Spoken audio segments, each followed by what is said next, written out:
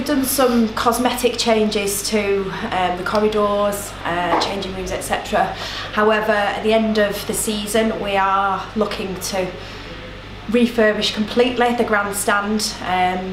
There'll be some walls knocked down, there'll be some painting, so on and so forth. We're looking to actually launch that to the supporters and fans in the town, what that will look like in terms of the grandstand, probably end of March.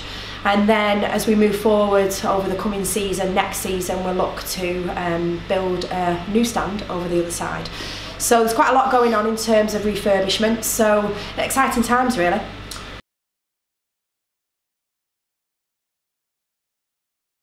I think kind of just re-identifying with ourselves as a club. You know, we have a one port saying now, and that really is just identifying who we are, where we're from and where we're going.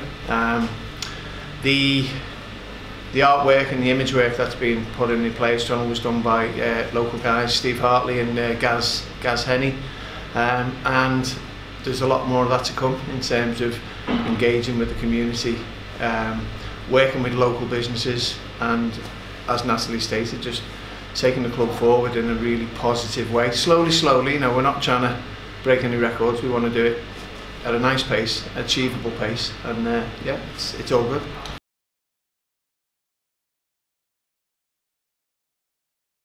Yeah, so as you know, we've enlisted the Frank Whittle Partnership to project manage the stand, the grandstand redevelopment for us.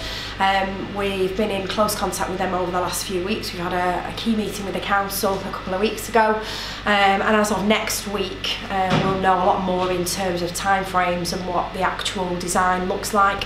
We'll then go to a consultation and a launch end of March that we're hoping to do in the town, that will really give fans and people within the town a look at and a feel of what the actual grandstand redevelopment will look like. The long-term vision is to have a new stand over the other side of the ground. Well, that is a long-term vision as we move forward, with the aim is obviously to go up through the divisions and make our football club a real focal part for the town, and that's key for us, making the football club the focus of the town.